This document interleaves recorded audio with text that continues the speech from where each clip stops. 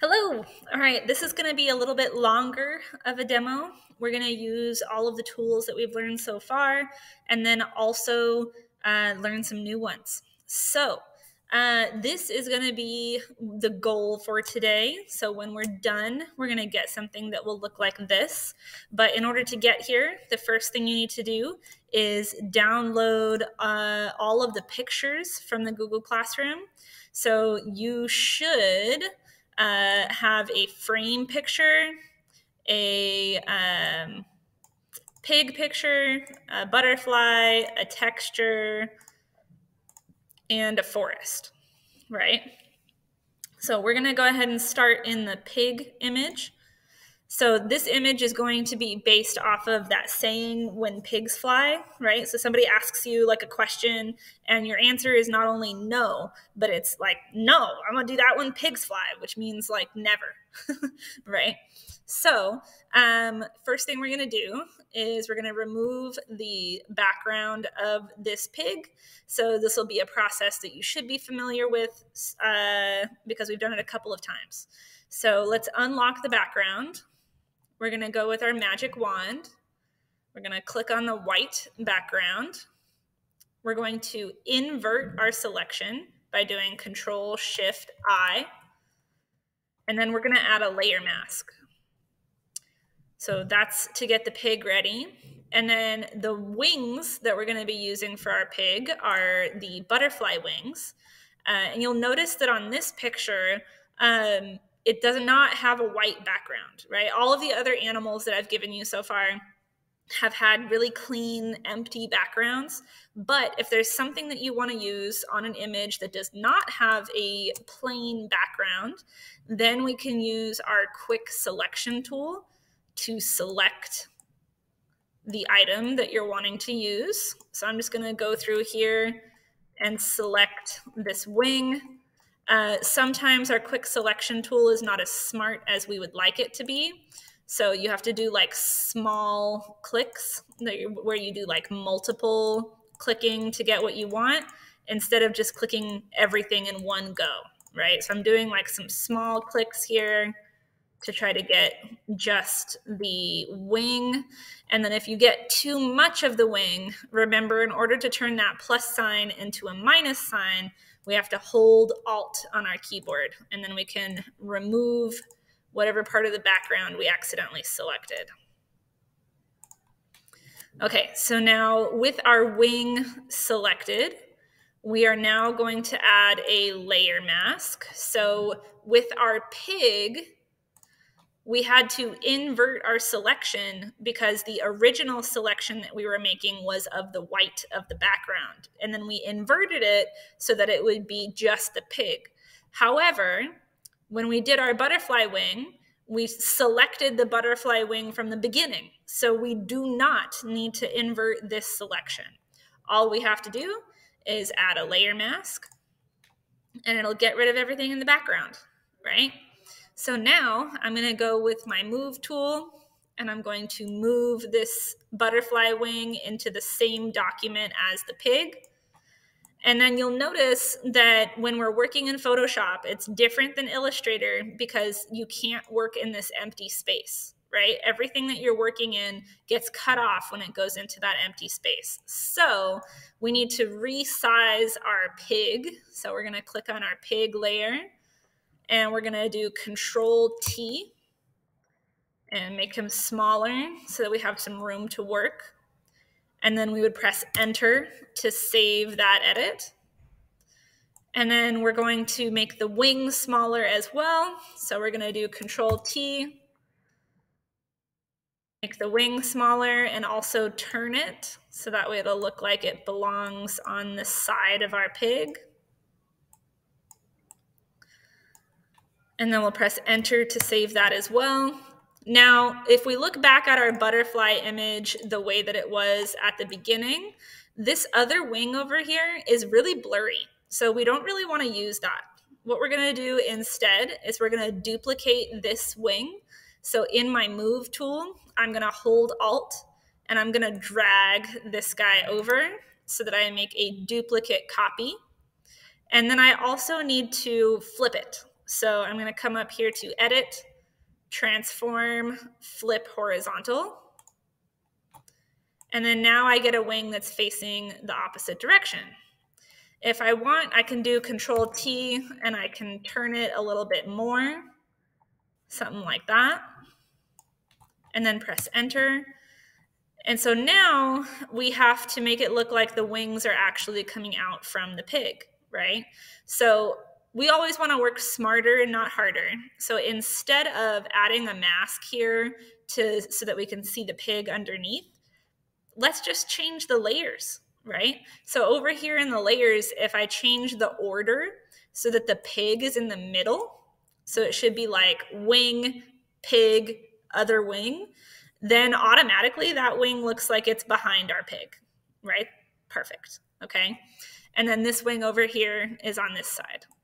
So now what we're gonna do, after I scoot all of these over so I can see everything, now we're gonna make it where it looks a little bit more fantastical. So when people are creating things and they want them to look kind of like cartoonish or not realistic, they'll make the head of something larger than it needs to be. So we're gonna go ahead and make his head larger. So the first thing we need to do is select his head. So we're going to make sure that just the pig layer is selected and nothing else. And then we're going to go with our quick selection tool. And we're going to select the head of our pig here. And then remember, if you get too much of something, you can hold Alt and remove it. And then we're going to go with our move tool. And we're going to do Control T. And we're going to change the size of his head. So you're going to notice something, that right now his head got bigger, but we can't see this part of his face because the mask is covering it, right? Over here on our mask, we made a mask based off of the previous size of his head. And now that his head is bigger, the mask is covering it, and we want to bring it back. So I'm going to go ahead and just make it about this big. And then I'm going to press Enter to save my edit. And then I'm going to go with my paintbrush tool. And I'm going to paint with white. And I want to bring back everything that's inside of my selection. It's really important for this step that you do not deselect before you do this, right? I want to keep that selection so that I know where his head is, right? So if I paint here with white, whoops, I need to paint on the mask, right? So I just made a mistake that students make. Paint on the mask and not the image. Okay, so I'm gonna click back on my mask over here and I'm gonna paint with white. I'm gonna change my opacity and my flow to be more. And then when I paint with white here, it's gonna bring back our pig's head. This is exactly what I wanted, right? And so now I can do Control D and deselect. And now it's going to look like we've got like an oversized pig's head, but it looks like it kind of fits because it's fantastical anyways. We've got those butterfly wings, and pigs aren't supposed to fly. All right, I've got a little white space right here that I need to get rid of. So I'm going to paint with black to get rid of that guy. And then I'm also noticing that our wing is kind of overlapping with our head, right? So because our wing is overlapping with our head, we also need to edit that mask. So let's go ahead and click on that mask, and we're gonna paint with black this time. And we're gonna get rid of any part of the wing that is overlapping with our pig's ear or his head. And sometimes I like to get rid of more than I need and then switch my colors and bring back the parts that make sense, right? So I got rid of too much, and now I'm going back in with white and bringing back some of it.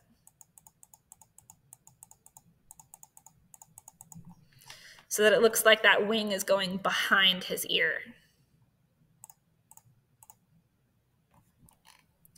Something like that. Okay, now at this point, I need you to save. Okay, if you haven't saved it yet, please save so that way you don't lose it. Okay, so I'm going to save on my Creative Cloud. You can call it like pig number 1. I already have it saved in my cloud, so I'm not going to worry about it. But save your work at multiple points so that if your computer crashes or if just Photoshop crashes, you don't lose it forever. Okay, so we're gonna bring this pig into our image later. So I'm gonna leave this guy here for now. The next thing I need to do is find my picture that has the frame, and we're gonna start to edit this to get it ready. So I'm gonna unlock this layer. I'm going to crop it because I don't need all of that white in the background. I'm gonna crop this part out.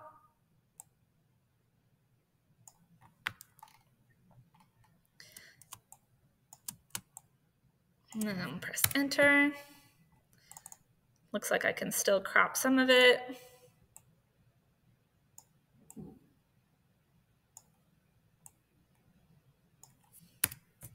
Okay, and then we want to get rid of the white that's in the center. So we're going to do that very similar to how we've done it before. We're going to go with our magic wand. We're going to select the white. I want to keep my frame, so I'm going to do Control-Shift-I so that I have my frame selected. And then I'm going to add a layer mask, which makes it see-through in the middle. And then you're going to find your image of your fairy forest, and you're going to drag that guy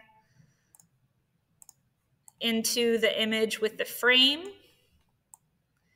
And this is really easy. All we're going to do is change the order of the layers. So over here, you need to make sure that the forest goes underneath the frame. And then you can move it however you might want to move it so that it looks nice.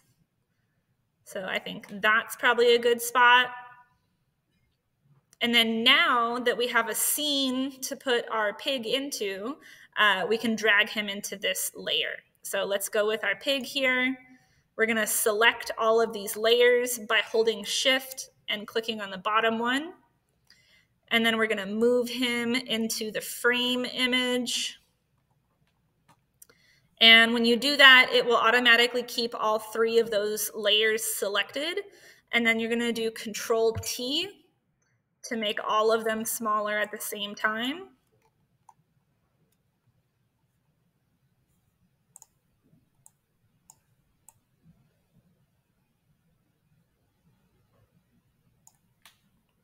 Okay, so we're going to put them about here. And then we have 2 problems right now. The first one is that it doesn't look like he's actually in this scene because he's standing on top of something and his feet are not interacting with the tree, right? So that's the first problem. The second problem are that his colors don't match, right? His colors look a little bit funky. He's too bright for this background. So let's fix the feet first. So I'm gonna go to the mask that's on my pig. So over here in my layers, look for the layer that looks like your pig and then click on the mask next to it. We're gonna go with our brush tool and we're gonna paint with black. We're gonna change the opacity so that it's softer. And we're gonna start to get rid of his feet here. So what I want it to look like, if you guys can see this like line right here from the tree, it's like the tree trunk that's growing into the ground. I want it to look like his feet kind of are disappearing behind that part of the tree. So I'm going to take a moment to do that.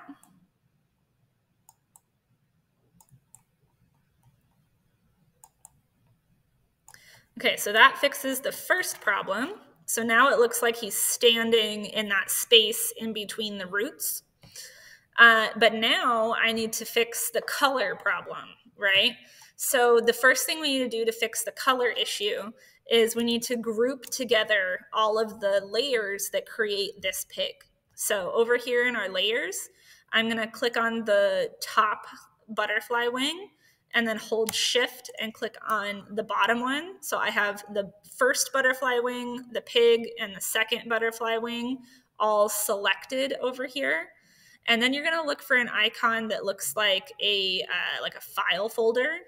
And if you click on that, it's going to create a group where now if I go with my move tool, it should theoretically move all of them together.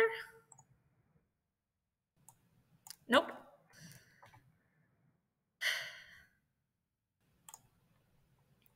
Okay, that will create a group where if we edit the colors of that group, now it will apply to everything in that group, but not the background, right?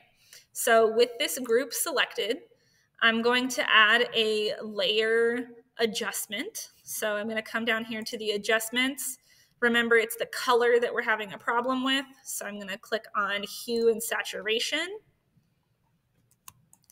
And then I want to change the hue here so that it changes the colors. But oh no, it changes the colors of everything. That's not what I want. Okay, so I need to look for this little icon right here that looks like a square with an arrow pointing down. Make sure that that does not have a slash through it so that it only applies to the group with the pig. And then we're going to change the colors of this pig so it looks like he matches better. So if we change the hue so that it looks like he's more green, then already that looks better, but he's still too bright. Okay, so I'm going to change the saturation to go lower too. So now he matches even more. So now it looks like he exists in that space with everything. What I would also do right now is make sure that you name this group. So if you double click on group 1, just name it pig 1. So that way you know when you add more pigs, because you are going to do that on your own, that that layer group belongs to pig number 1. Okay, so we're almost done with this demo. You're almost to the end. Okay, so the last thing we're going to do is we're going to come over here to this texture, and we're going to drag this texture into our frame tab. So we're going to click and drag this over here. Ooh, we want to make sure that it goes on top of everything. So let me try that again. Okay, so we're going to click on the hue and saturation layer because we want it to go on top of that layer. And then we're going to drag it in there one more time. So let's try that again. Beautiful. Okay, so now this layer is on top of everything. And what we're going to do is we're going to change the blend mode so that it looks like this picture that's underneath has this texture on top of it. Okay, so the layers right now should look like the following. You should have your frame on top, then you should have the texture, then the hue and saturation adjustment, then the pig, and then your background. Okay, so with the texture layer selected, you're going to look for a drop-down menu that's labeled as normal. On that drop-down menu, there are different blend modes. They all do different things, right? And it kind of mixes with the layers underneath, but we're going to look for the one that says multiply. So we're going to click on multiply, and you'll notice that everything that was white is now see-through. And it gives us this texture where if you guys have ever seen an old painting where it looks like it's cracking, that's the kind of texture we just got. So with this texture selected, let's also change the opacity to be like 80, so that way it's not so harsh. And now it looks like all of those pictures, because remember we had the background and then 3 different pictures for the pigs, so we had 4 pictures. But it looks like they're all one picture now because they all have a texture overlay on top of them. So your goal is going to be to add a total of 3 pigs to this scene. So you're going to do the same thing that we did together with pig number 1. You're going to do that to at least 2 more pigs, and then you'll be done. So good luck.